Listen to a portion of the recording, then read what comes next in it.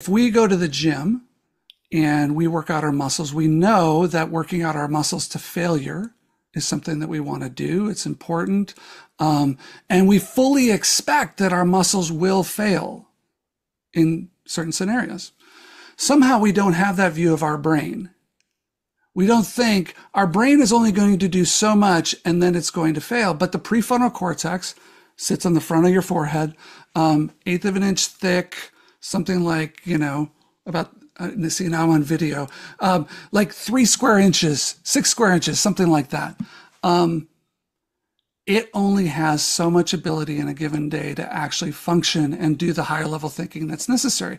So Jan, when you start talking about focus and you start talking about quiet, and you start talking about, those are the things that help the prefrontal cortex.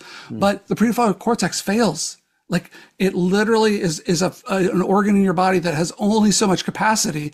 And at highest function, you've got a couple of hours a day.